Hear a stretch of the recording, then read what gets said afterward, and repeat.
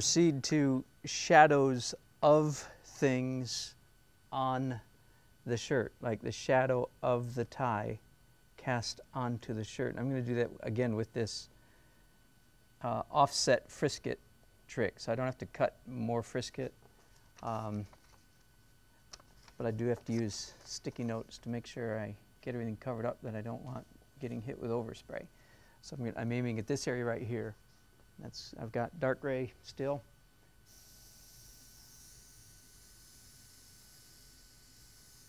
This is fairly subtle, so I don't want to overdo it.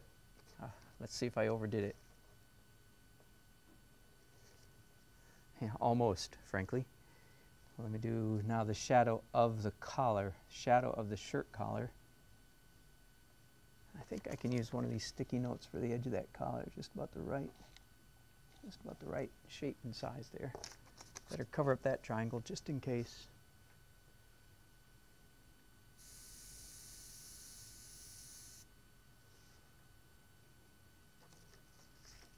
We'll see how that looks.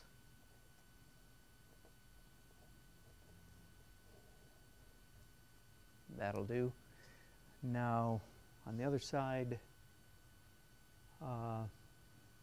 the shadow of the collar again. This is 2 pieces of frisket.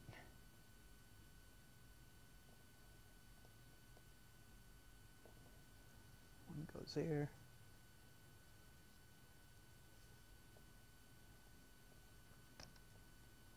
It goes about there. I have several things to cover up here, not least of which is the collar itself. Yep, I'm going to have to use the original frisket on this one to protect that collar from getting overspray.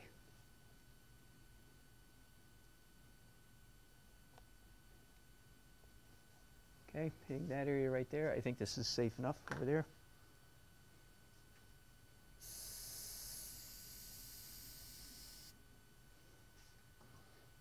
I believe that'll do it.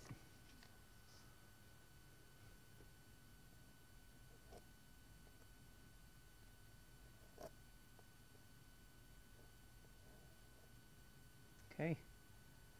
Now, shadow of the jacket lapel on the shirt.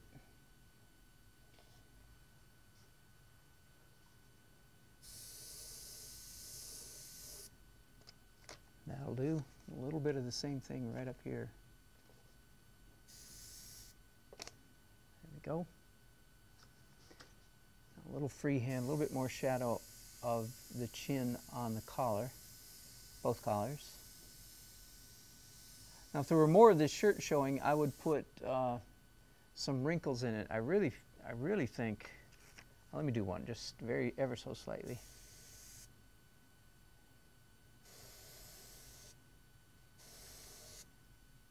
Yeah.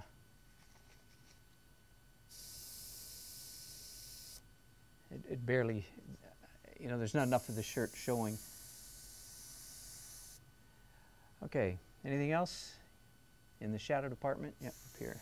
More shadow of his chin on the collar there. Okay. There is just one more, well, a couple more things I want to do. I want to do some flesh tone, very light flesh tone on the shirt collar, bouncing off his skin.